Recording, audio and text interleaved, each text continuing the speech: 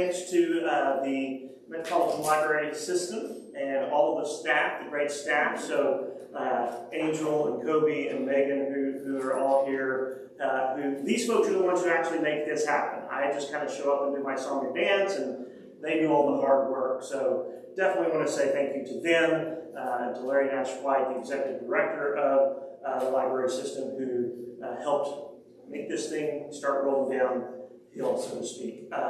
Also want to thank Dr. Jeannie Webb, the president of Rose State College, and Travis Hurst, the associate vice president at academic affairs at Rose State, and then my boss, the dean of liberal arts and sciences, Tony Castillo. All of them have been extremely supportive and given me lots of encouragement and room to do this kind of thing, and so I want to be very, very appreciative of them as well. All right, so last week, if you weren't here, last week we discussed the civil discourse and the importance of civil discourse to supporting democracy, and how when we engage in polarizing, when we engage in divisive rhetoric, it leads us to make it difficult, if not eventually impossible, to really support democratic governance as we've understood it. And so this week we're going to talk about civic participation, right? And those in my field, political science, others, are constantly preaching, be involved, be engaged. And so we're going to talk about how civic engagement supports democracy. We're also going to talk about how, if we're not careful, it can undermine democracy as well. And then we're going to talk about specific ways that you can be civically engaged, right? And I'm going to give you a little preview, right? It's not all about political action. And so we're going to talk about that as well. All right, so when we think about civic participation, what do we think about? Well, we think about those actions and activities that help us become involved in the betterment of our communities, the betterment of our state, the betterment of our nation. And those can take a wide range of forms, right? But civic participation is activity, right? And some of that activity may not feel like activity, but it is an activity. It's doing something. And so we're going to talk about that doing something and what it does for democracy. I like to explain civic participation is the lifeblood of democracy. Why do we say that? Because it's what makes democracy feel legitimate, right? It's what makes it feel like it is real, because we have a voice and we have the ability to take action. A lot of times we forget the importance of the First Amendment in doing that, right? The First Amendment, we all know, the First Amendment protects our freedom of speech, right? It allows us to say what we want to say, but it also has some other protections that are equally important, if not more so, to actually civic participation. The right to assembly, which we might today say the right of association, the ability to form with other people and take collective action, whether that's through an interest group, a political party, or some other group, right? We can come together with people who think like we think and act on something outside, we'll talk about this term civil society here a little bit, outside of, like we said last week, the coercion of the state, of the government, and outside of the transactional nature of markets, right? That space that we like to call civil society. And so the First Amendment protects our ability to do that. It protects our ability to communicate with our government officials and not be afraid that they are going to take action against us because they don't like what we're going to say, right? Now, often we think of that as the First Amendment, but there's another one that says freedom to petition government for a redress of grievances, right? In other words, that's not just, oh, we can sign petitions. That's, no, I can go see my government official and say, I think you should do this, and I don't have to be afraid that I'm going to be locked up later, right?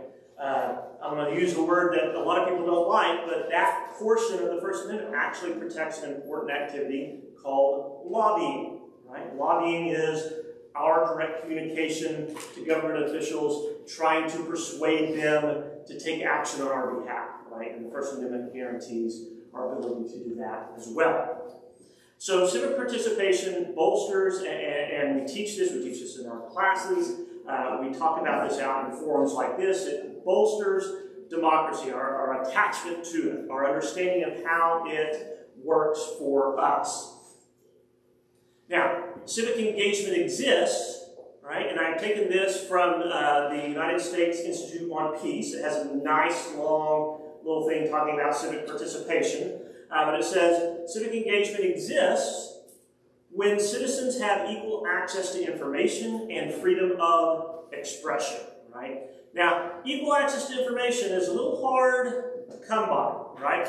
I don't know that any of us have complete equal access to information, although it is much broader today than it has ever been, right? I have more information at my fingertips than anybody in the history of the planet have ever had in any other generation. Right? So it is much broader. Now, in countries that are not democratic, that's not so much the case, right? They tightly control the information, try to prohibit you from getting information that would undermine the regime. Now listen, democratic regimes are in the same way, so it's not just that we have access to information, right, and freedom of expression, but civic participation also exists when you have an independent media, right? A media that is not controlled by the government, so that even though the government is going to have, every elected official is going to have their message they're trying to communicate, government agencies are going to have their messages they're trying to communicate, but the independent media allows us to get other information from other sources to verify that information that the government's providing. Again, in more totalitarian or authoritarian regimes, you don't have that, right? You don't have that independent media. You have a media that is owned by the government, directed by the government, and only provides the information the government wants to exist. Civic engagement also exists when citizens have the means to actively engage in the public square. What does that mean? Well, that means I can go to a protest. As I said, I can call my elected official and tell them, here's what I think you should do about X. Or I can make an appointment and go see that official. I can run for office if I choose to run for office. I can join clubs and organizations that really aren't political in nature at all, but are designed to improve my community in some way. We'll talk about those more here in a minute, right? But that's what we mean when we're saying that they have actively engaged in the public square. We have the ability, without being controlled, without being told what to do by the government, we have the ability to take action to change the environment that we're in some way, shape, or form. Also, civic engagement exists when civil society is empowered and protected and accountable. Now, what do we mean by civil society again? It's all of that space that lies between government and markets, right? So, examples might be Rotary clubs, Kiwanis clubs, chambers of commerce, interfaith organizations and other religious organizations, charitable organizations such as the Salvation Army or the American Red Cross, these types of organizations that rely on not just the generosity of financing from the public, but also rely upon the generosity of their time and their effort and their willingness to do work on behalf of whatever that charitable organization is doing. All of these places in that area of civil society rely on the voluntary cooperation that is needed to get stuff done that, quite frankly, neither governments or markets are very good at doing. And it's that, so if you remember from last week, it is that social cooperation which is essential to the sustaining of democracy, right? Why, if you look at places where the United States has actively tried to create democracies where they have not existed before, our track record isn't very good. And there's a reason for that, because absent the social trust and social cooperation pre-existing a formal democratic process, we don't trust each other with that process. We don't trust each other that you're not going to try to abuse this democratic process to, and somehow, put me at a disadvantage compared to you. Right? And so this is why, and civil society is the place where that social trust and social cooperation is built. Right? Far more than it is built in either governmental systems or market systems. Civic engagement also exists when, or supports democracy when these things are present, all right?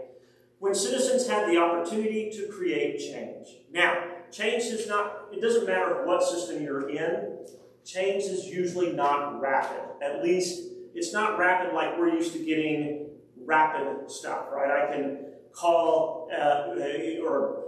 I can get on the line and get an Uber at my house within 10 minutes, right? I can order food and have it delivered in 20 minutes. I can stick something in the microwave and have it eaten in, and you can tell I haven't had dinner yet. Everything's about food tonight. But I can stick something in the microwave and have it done in 4 minutes, okay? We're used in our society to getting things very, very quickly. But guess what? When it comes to political things, it doesn't happen quickly. And in fact, our system is designed for it not to happen quickly. And the fact that it's designed that way, but our culture is so much designed to get stuff instantaneously, causes some friction, causes some conflict. It also supports democracy when citizens believe that they can take action to impact the community. I might have the freedom to take action, I might have the ability to, but if I don't believe that it will actually make a difference, it's not much different in outcome than if I didn't have that freedom, right? If I don't believe that I can, by joining this organization, or by voting for this candidate, or campaigning for a candidate or a cause that I believe in, that I can change outcomes, then I'm not likely to engage in that. And we see that, quite frankly, in our politics today. A lot of people simply do not believe that they can enact change. And let me tell you, what those people are doing is allowing others to make change that they want, and the rest of us who are sitting on the sidelines don't get what we want. And so it is important that not only do we have the ability, but we have the belief that I can do something to alter outcomes, right? Now, it doesn't have to be big, but let me give you one example, right, of change. Now, you're going to listen to this example and you say, oh, that was a long time ago, but the point is still relevant, and the reality is it's still possible. So, how many amendments do we have to the Constitution? Does anybody know? 27. 27, very good. If you were in my class, you would get extra credit. Right. So, 27 amendments. The last amendment was ratified when? 1992, I believe. Right? 91, 92. All right? That amendment says that if Congress votes itself a pay raise, right? That's kind of a sweet deal. How many of you would like to be able to just say, you know what, I think I want a pay raise, and you get it, right? Yeah. So the 27th Amendment says if Congress votes itself a pay raise, before that pay raise can take effect, an election has to occur. In other words, they have to be willing to stand before voters and say, yes, we voted ourselves a pay raise, and justify that. Right? Now, guess when that amendment was introduced in Congress? Anyone want to take a guess? 80s? That's a good guess. Incorrect, but it is a good guess. It was introduced, what's that? I'll say 70s. 70s, that's another good guess, right?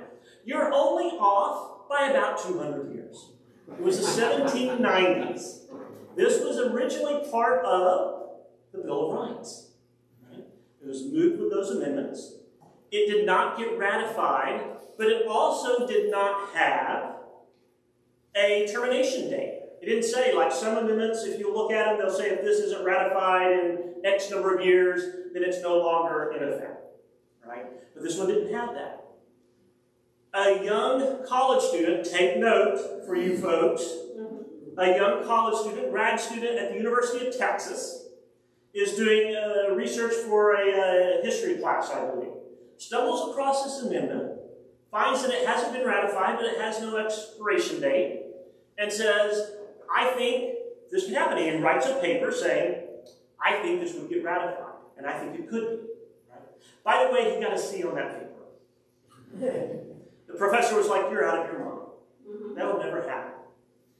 But then, lo and behold, he launches a campaign, and by the early 90s, we have the 27th Amendment. That's one person who's a student who took action and changed our Constitution because of it. Right?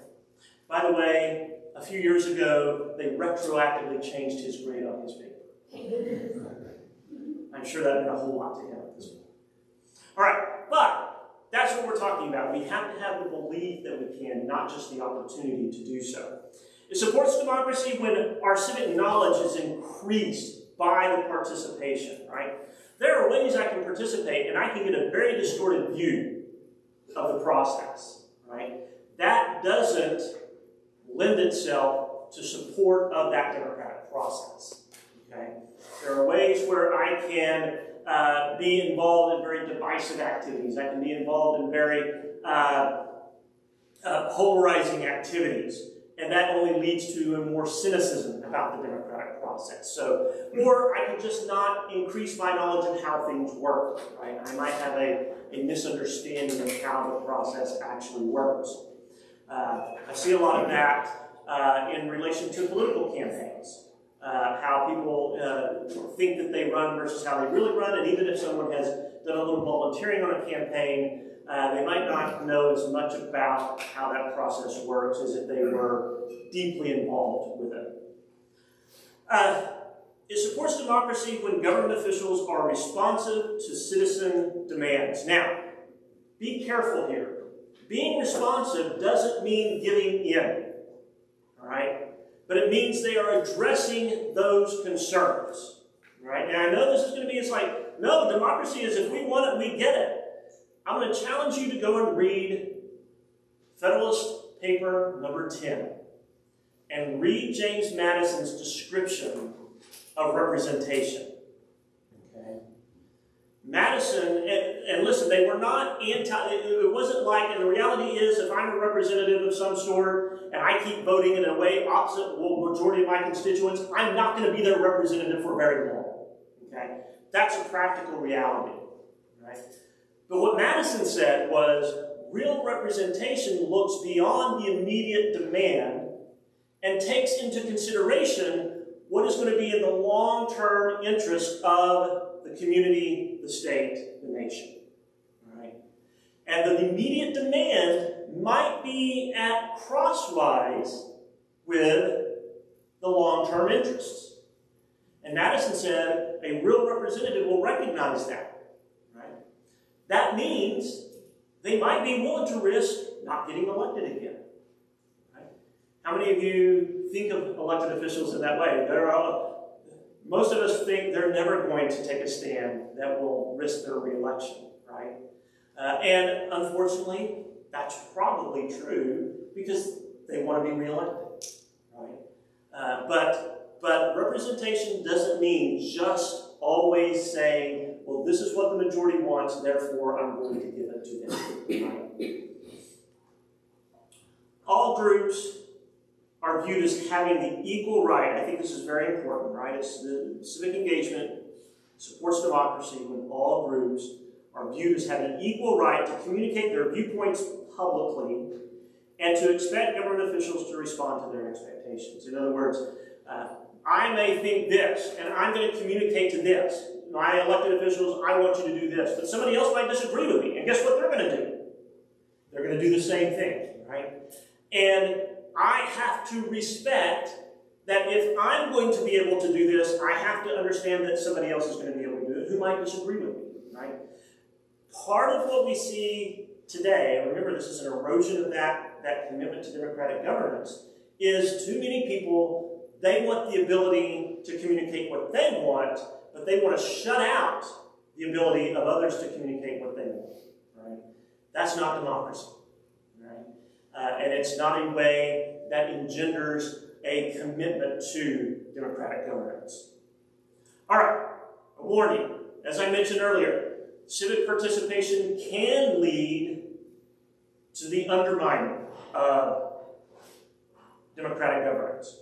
How? We talked about this quite a bit last week, so I'm not going to spend a whole lot, but I am going to give you a little bit more information than what I did last week. So, there are three things that I teach in my classes, every political scientist I know teaches in their classes, three things that a lot of people, historians and such say, you need to be engaged, you need to be informed, you need to know what's going on, right?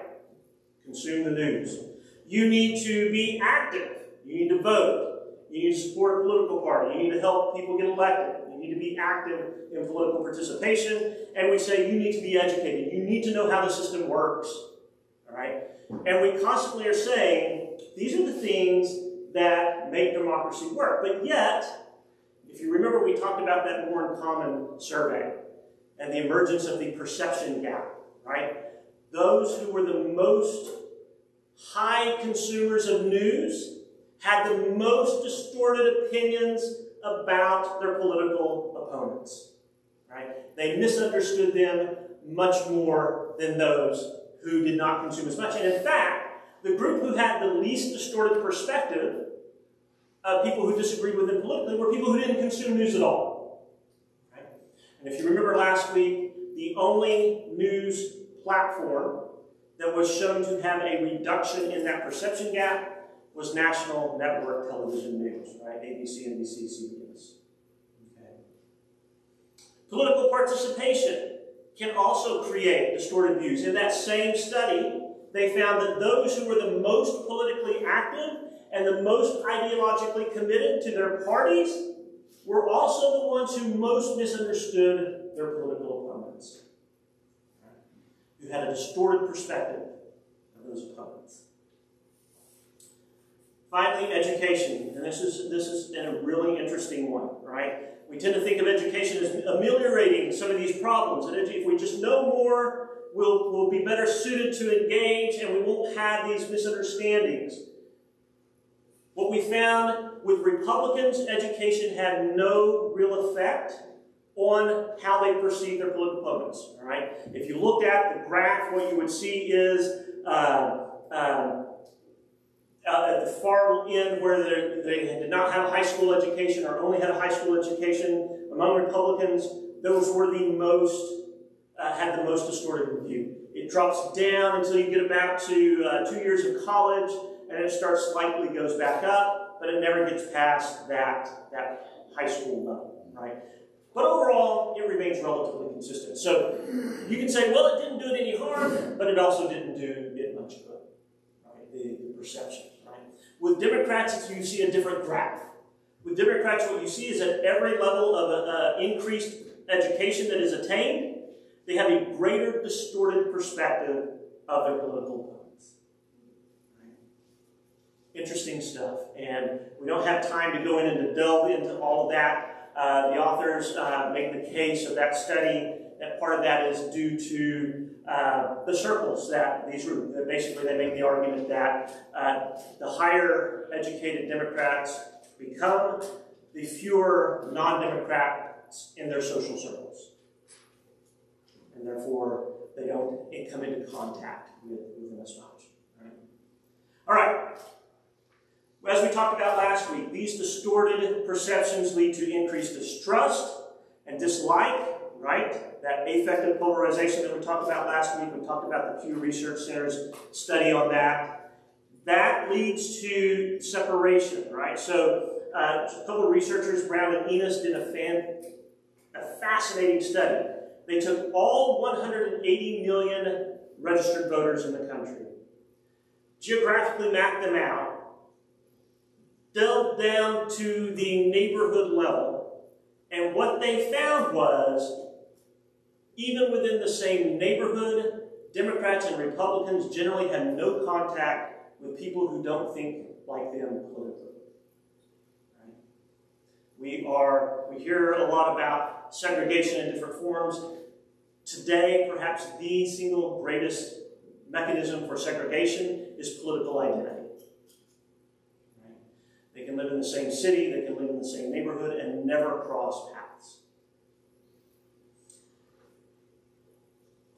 That separation leads to the erosion of that social cooperation that we talked about, which then undermines the democratic governance. So, how do we do this? So what's the answer to this? Well, let me tell you, the answer isn't staying ignorant, not being engaged, and not paying attention to what's going on. That's not the answer. Okay? And so I want to make that clear. But how do we avoid the dark side of participation? Well, I'm going to give you a few recommendations here. Number one, don't be hyper-partisan. In other words, support candidates because they best reflect your values and opinions regardless of party. Okay? Don't justify the bad actions of your party, but instead hold it accountable. We talked about that last week. Right? And focus on agreement across party lines. What is interesting is there is this huge polarization amongst attitudes. In other words, we don't like each other very much. Republicans and Democrats don't like each other very much. When you do surveys about public policy and what kind of policies they want, they're a lot closer together. Right? But we can't get to that point because we're too busy hating on each other. Okay? We're too busy thinking the absolute worst about one another. So focus on those areas of agreement. Okay? Another one is don't equate civic engagement with political engagement. Political engagement is one form of a broader activity called civic engagement, but it is not the only form of civic engagement, and it is often not the most important form. Right? As I mentioned, organizations like Rotary, Lions, AMBUCs, Kiwanis Clubs are all civic organizations that are focused on improving their communities, and they're not political. They're about putting aside those differences to improve their communities. Chambers of Commerce, as I mentioned, interfaith organizations, and even political organizations that take a bipartisan approach, right? Such as the Bipartisan Policy Committee or the Renew Democracy Initiative, in which they are trying to expand their communication across party lines and party divisions. Right? These are all worthwhile activities that support and build up that social trust that leads to that support of the democratic process. So don't equate civic engagement with political engagement. All right, well, how do you might be thinking, this sounds good, but how do I become civically engaged? How do I know what I can do? I'm going to give you some simple ideas. And the point is here, you shouldn't go out and try to do all of these at the same time, all right? That's going to be overwhelming, but you might find something that's like, you know what, I can do that, right? I can do that, okay? Get involved with a community organization, something that's involved in trying to improve your community, some of those organizations that I mentioned. Volunteer with a charitable organization, right? Every charity I know needs volunteers for different stuff, right? Find one that you're like, I can get behind this, and volunteer with them.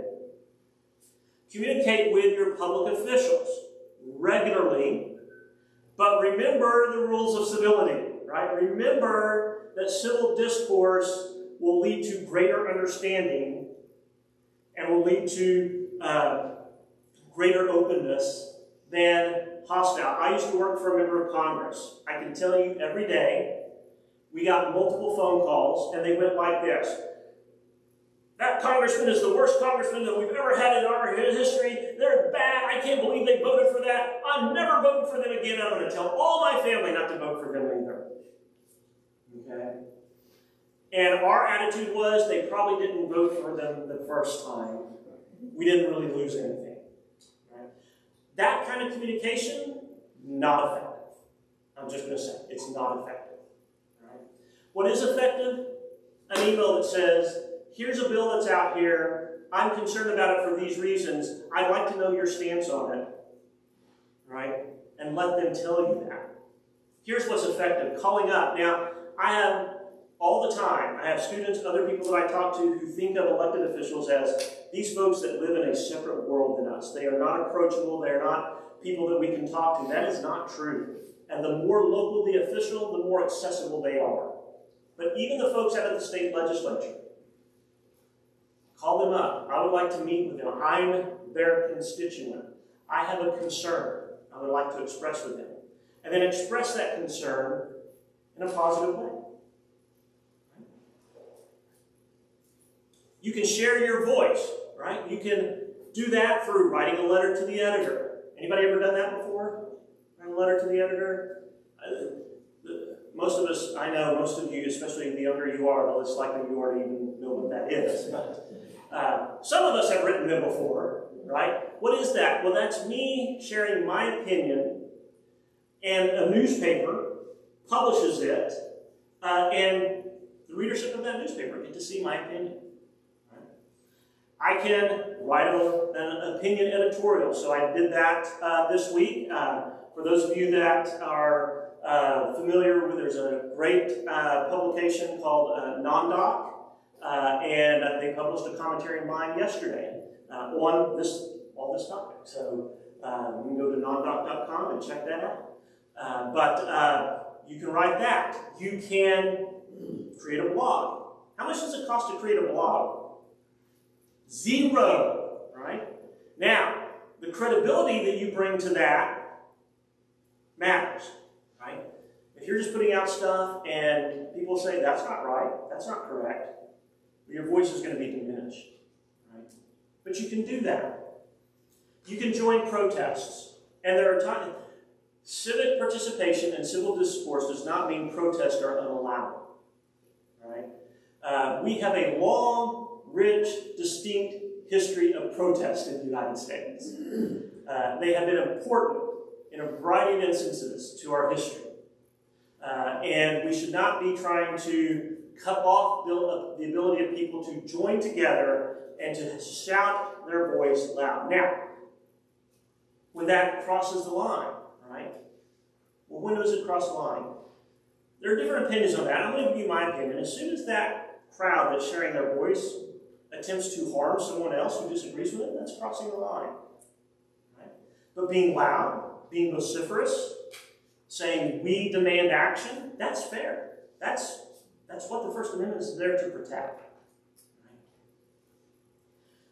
You can become active in an interest group or a political party, and that's pretty easy to do nowadays. Right?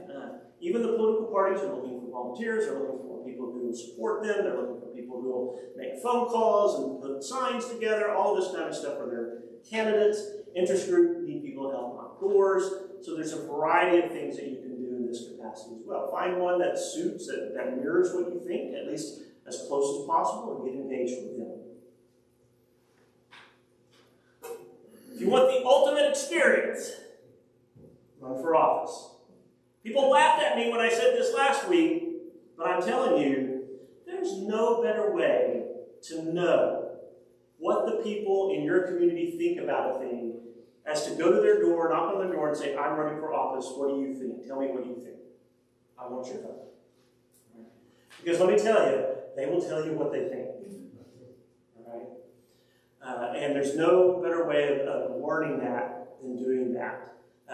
You can, if you're not ready to run for office, you can volunteer for a candidate that you can really get behind. You can donate to a candidate. Right? Now, there are a lot of different motivations for running for office. We tend to think of, oh, if somebody's running for office, they must want to win. But that's not always the case. Sometimes people run for office to highlight an issue or a cause. I'm passionate about health care. I'm passionate about taxes. I'm passionate about gun control, whatever it is, right? I'm passionate about this. I don't think the leading candidate or candidates are paying it enough attention. I want to bring this to the table, so I'm going to run for office. Right? And winning is a secondary concern. It's getting that message out. Forcing the other candidates in the race to pay attention to that message. Sometimes it's just to offer an alternative. I don't think anybody should get elected without having opposition. Right? And I know I don't have a real chance of winning, but people should have an alternative on the ballot. And so I'm going to run. Okay? And then you can have the motivation is, I want to run. Right? I want to run and I want to win. That requires a whole different level of investment that we don't have time to go into tonight, but it is certainly something that some of you should think about. Right? that you should think about. And consider if that's something that would be good in your future. All right, why should I participate? Right? As we said, participation is the lifeblood of the democratic process. It makes it legitimate. It gives it meaning. Right? It shows that, yes, not only can I go and vote, but I can take other action to impact my community or my nation. That participation fosters the social cooperation that we need. So, think about what you can do.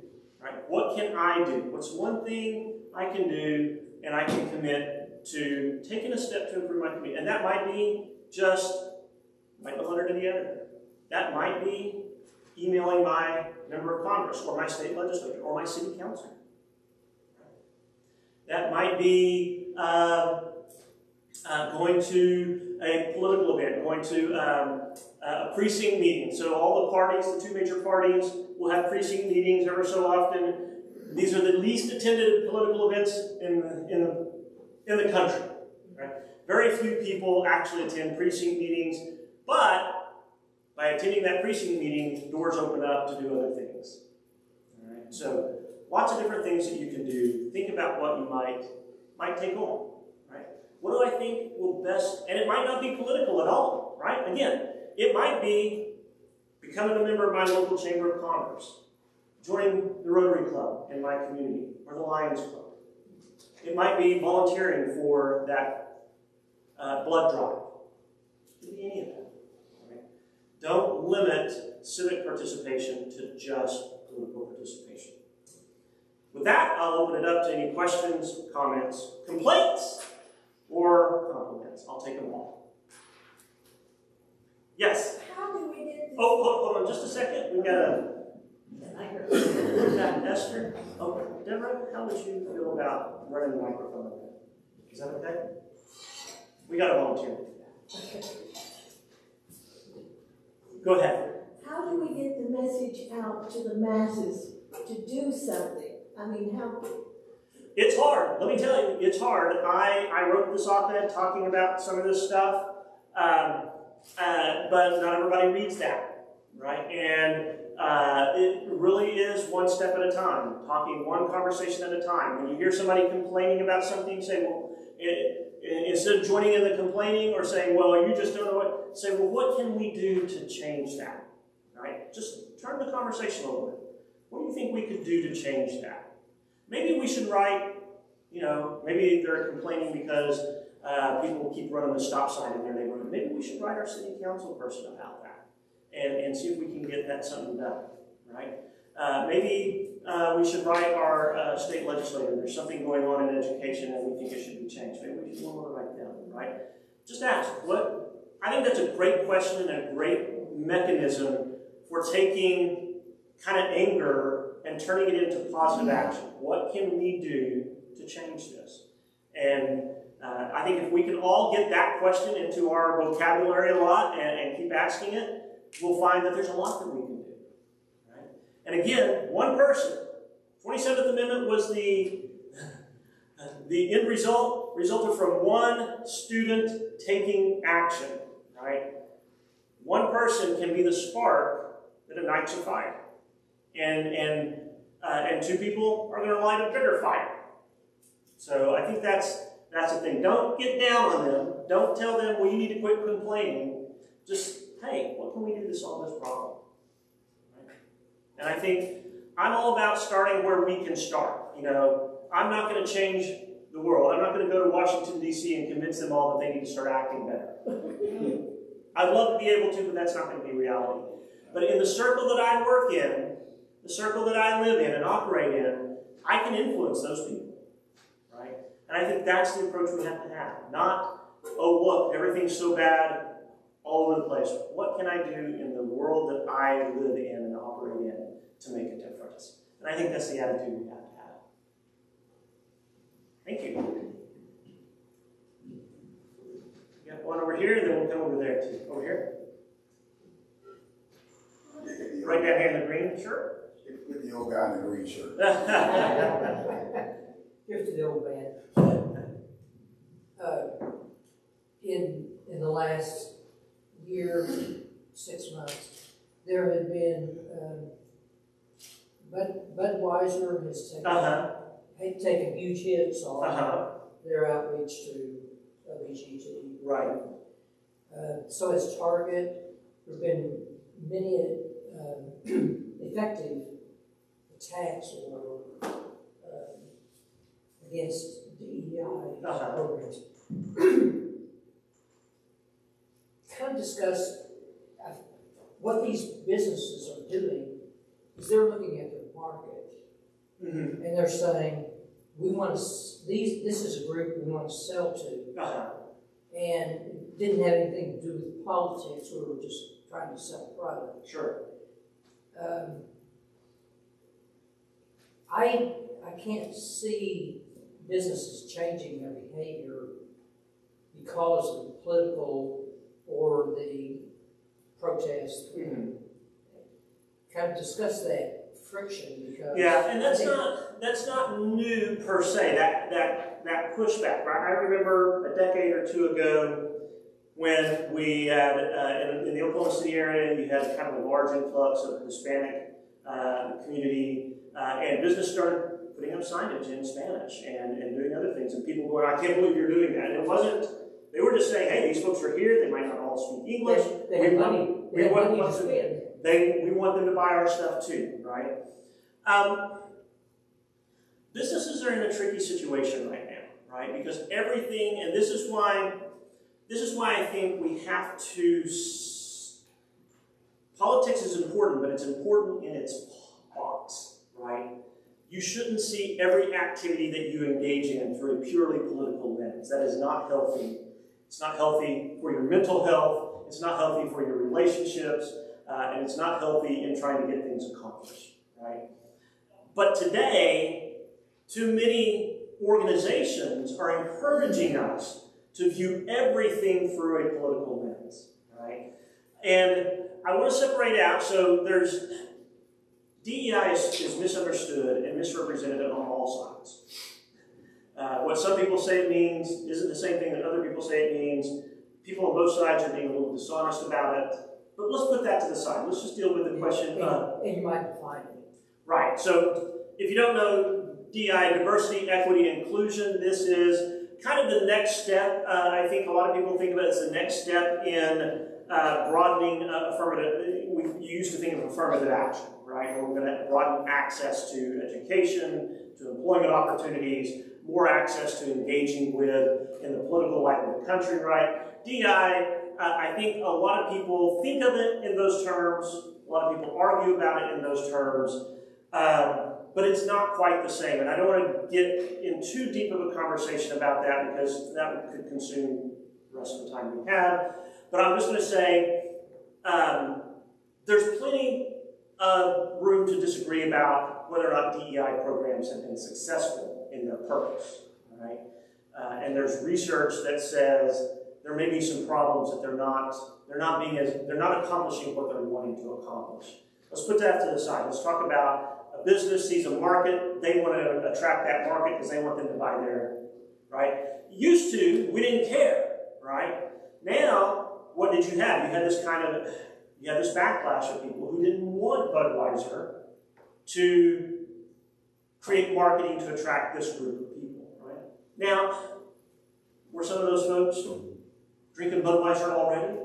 Sure. Does it harm me if I drink Budweiser? Let's say I'm a Republican and you're a Democrat. Does it harm me as a Republican that you're a Democrat and you drink Budweiser too? No, it does not. Right? But we've gotten to this place where if a business makes an effort to go after a target market, and let's be honest, that's one of the most controversial, LGBTQ plus issues are some of the most controversial issues in the public right now. And every company is going to risk taking some type of backlash based on what it does. And I don't see how they avoid that, right? I don't know if you guys remember, but about 3 weeks, it's been more than that, it's been 4 to 6 weeks ago, they had to shut down multiple targets in the Oklahoma City area, right? There was a bomb threat focused on what? On Target selling merchandise that was trying to attract LGBTQ community. Right? And so businesses are in this tight spot, and it's a no-win situation. That if I don't feel like you want my business, I'm likely to go somewhere else, right? But a lot of this is just driven by, we're all driven by this political perspective, right? Companies that don't do that take a backlash from those who think they should. We're going to boycott this company because they're not proactively marketing to us, right? Or they're not instituting a DEI program in the way we think they should. And so I don't know how, I would hate to be a large company right now trying to figure out how to navigate this. Well, part of it is, my perspective is that the people who argue against it really don't understand how American market has changed.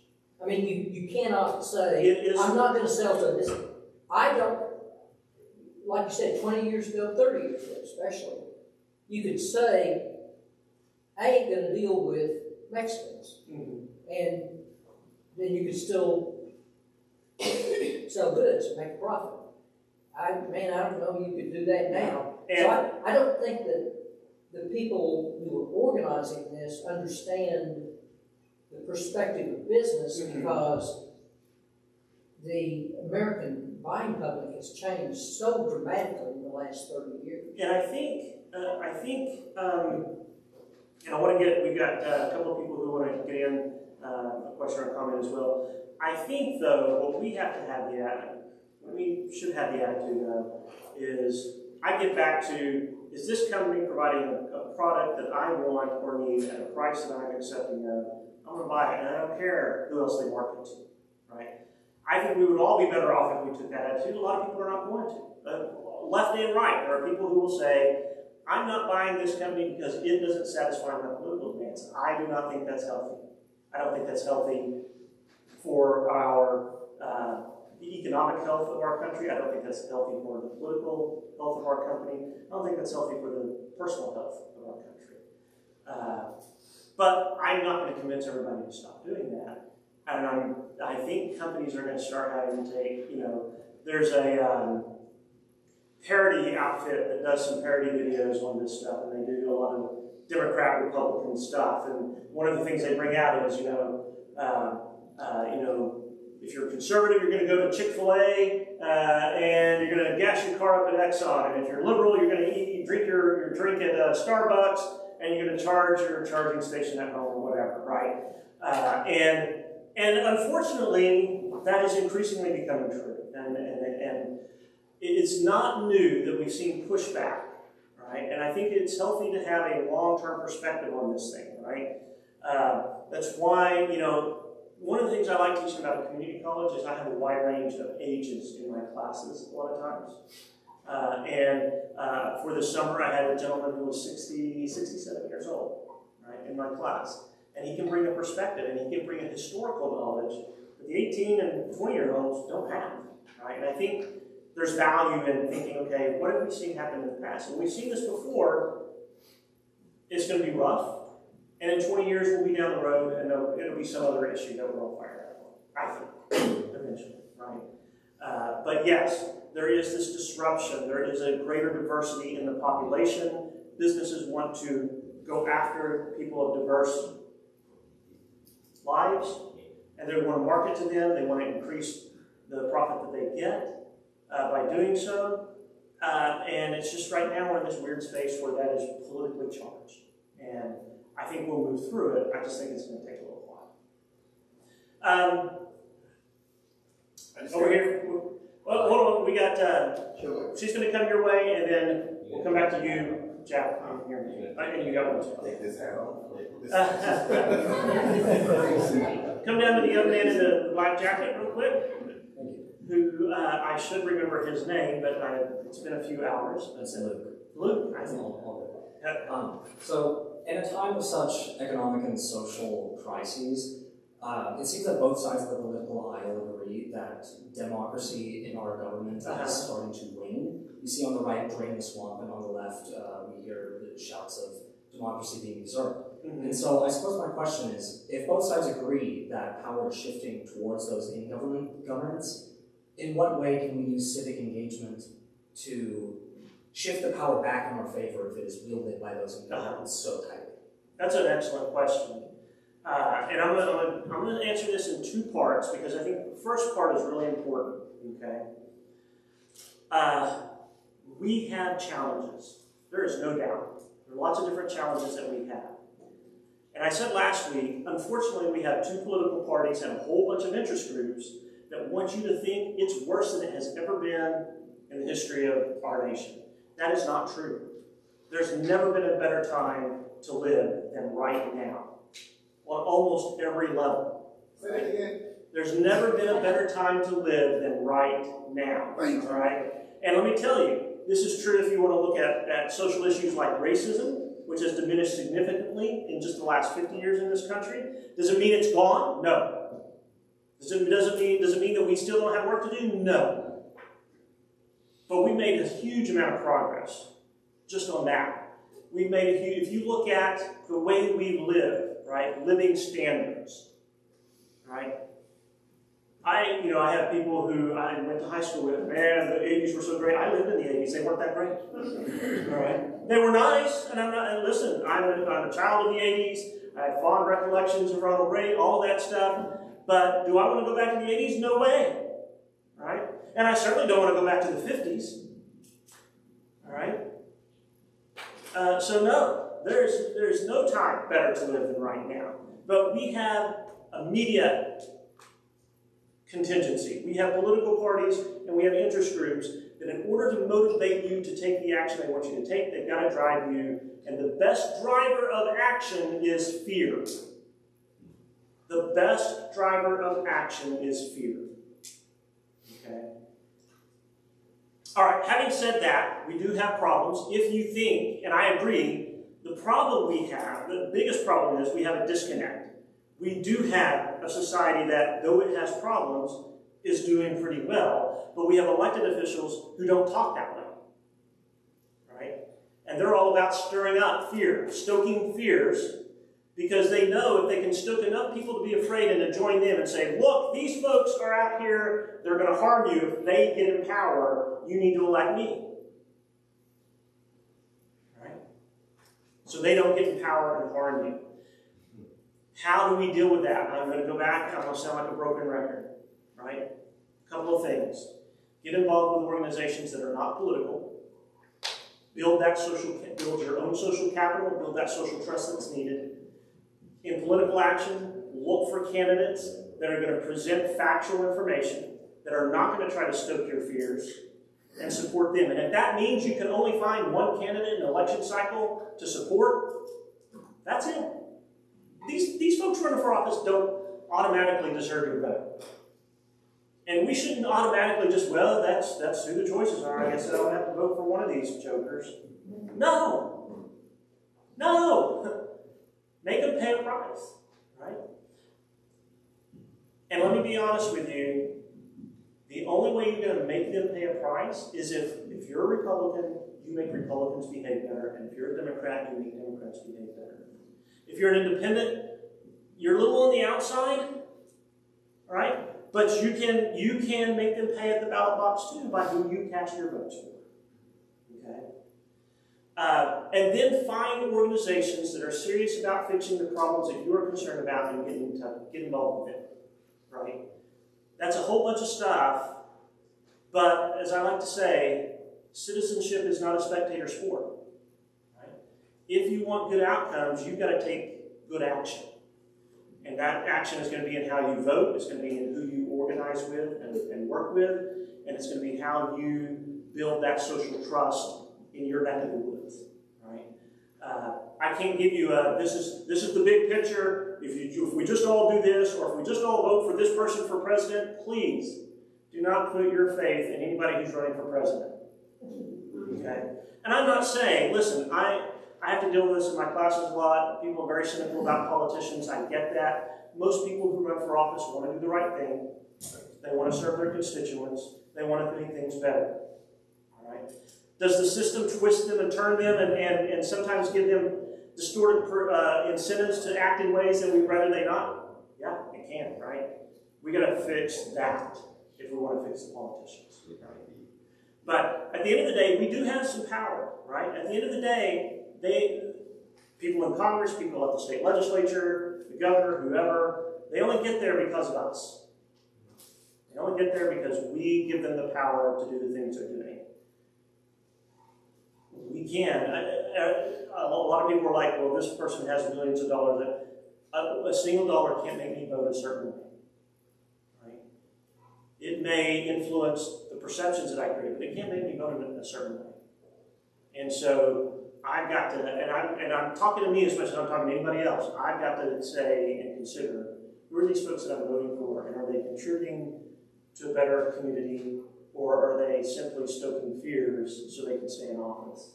Right? And we all have to do that. Good question. Did you have a question also? I got a quick question.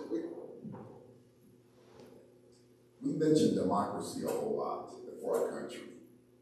Are we a democracy, or are we a representative republic? I hear this. Yeah, I see this all the time. You know, I have people, and I'm one who said it too. We're not a democracy, right? We're a republic, right? Reality is we're a democratic republic. Okay, so what does that mean, right? Well, one thing it means is when it comes to decision making at the governmental level, we all don't make all the decisions, right? We choose people to make decisions on our behalf, representation. So in the Federalist Papers at that time, when they're talking about republic, they're talking about representative democracy, right? But at the end of the day, how do we make decisions? We vote and the majority wins, right? Except for we have this lovely little thing called a Constitution that says there are some decisions the majority can't make for everybody else, right? The majority can't tell me what religion I should belong to. Thank goodness. The majority can't tell me what candidates I will or won't support for office. The majority can't send the police into my home for no reason, just to snoop through stuff to see if they can find something to arrest me. I know we can think of examples. We won't go down that road today. But for the most part, the Fourth Amendment says I am to protect them, right? So we have limitations. So that's what makes us a republic. Two things in my book. I'll give you four things, right? Representation, right? Constitutionalism, federalism. Federalism is that division of power amongst multiple governments, right? We don't have one government that runs everything, right?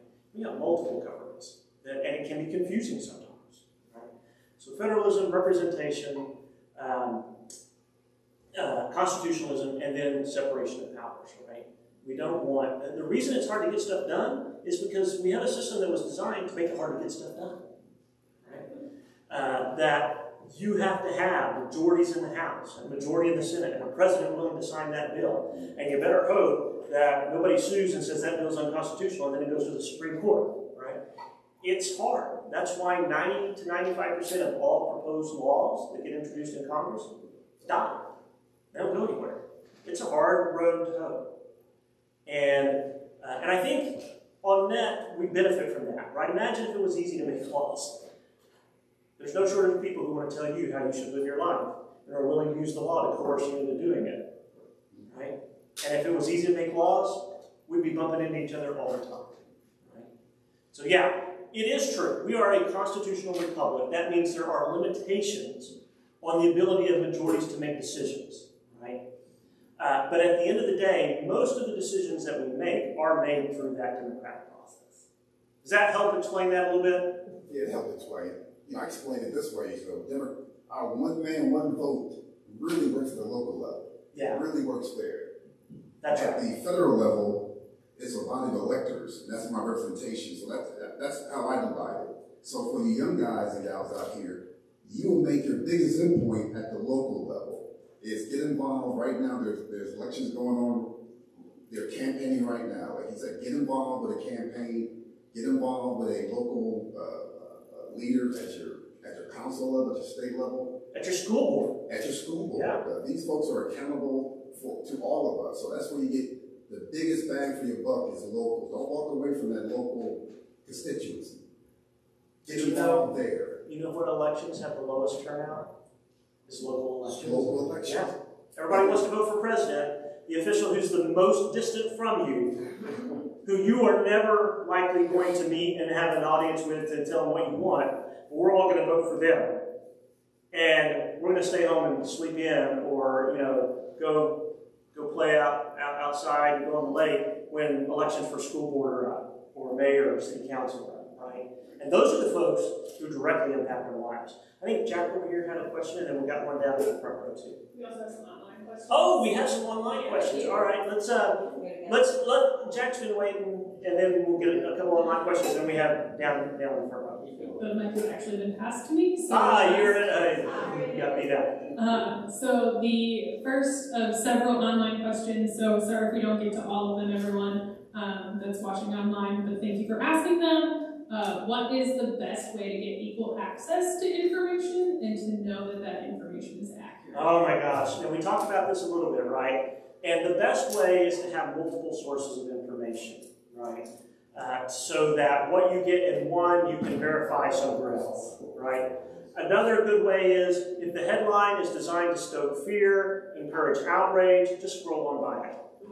I scroll on by so much stuff because it's like, whatever is true in this is not enough true for me to take my time to look at it, right? So I try to avoid those things that try to stoke fear, stoke outrage, verify if this source is saying this, can I go to this source and will it tell me the same thing, right? Now, everybody's going to have a different take, right? You're not going to have the exact same identical, but basic facts should be basic facts, right? If the president shows up in Cleveland and gives a speech on economic policy, and 3 outlets are telling the president showed up and made this speech, and here's what they said, and you have another one out here saying the president went to the moon, and the president, okay, you got an outlier, right? You got one that probably isn't accurate. So verifying your stuff, finding those that after a while, you'll begin to see how accurate are these folks, right? How accurate do they, or is the information they're providing, and you can make a judgment. And there are outlets out there that are more credible than others. We talked about some of those, right? The New York Times, the Wall Street Journal, both of those are very credible outlets. Here in the state, some really good ones. You've got Non-Doc I've mentioned, you've got Oklahoma Watch, you've got Read Frontier. They all focus on state stuff. They're not going to give you a lot of stuff that's happening at the national level, but if you want to know what's going on in Oklahoma, all 3 of those are good sources. And as I said, you can kind of see, are they telling the same story a little bit, right? So that would be my recommendation: is don't accept one source as authoritative. Admit that sometimes somebody's going to get something wrong. Reporters are not computers. They don't know everything, and they're not perfect. They're going to miss some things too. Allow for that, and just understand. I can't just take, this one, the New York Times is all I'm going to read. You're probably going to have a distorted picture of what's going on. Right? National Review, that's all I'm going to read. We're going to have a distorted picture of what's going on. All right. We want to do another. All right, let's do Jack real quick. Over here. Raise your hand, Jack. What takes you more than the online question?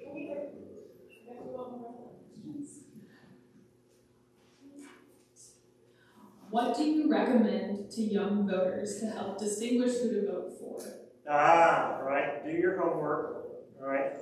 And doing your homework doesn't mean watching campaign ads. Those of us, look, I look at campaign ads a lot differently than most people do, right? But do your homework, find out what they think, go to their websites, let them tell you what they think, right? There's no better source than the person who's running for office and asking for your vote. Here's what I think. If they're already elected, check out their voting record. How did they vote on issues that are important to them? That's all public record. You can find that out, right? That's a lot of work, and so you might not be able to do that for every candidate, right?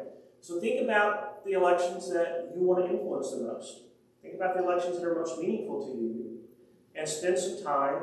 Remember, citizenship is not a spectator sport. Spend some time looking them up and ask them, right? All of these folks that are running for office, they're going to have social media, they're going to have emails. Ask them. What do you think about X? Whatever is important to you, ask them and let them tell you. That's a great way of finding out what they think. Right? Yeah, for the last couple of elections, the Daily Oklahoman has had a blurb about each one of the candidates for almost every office around. So if you don't take the Daily Oklahoman, you could probably check it out before the election, because they the You Daily. get about 3 from the library, the Oklahoman. Okay, there you go. Right. So if you're not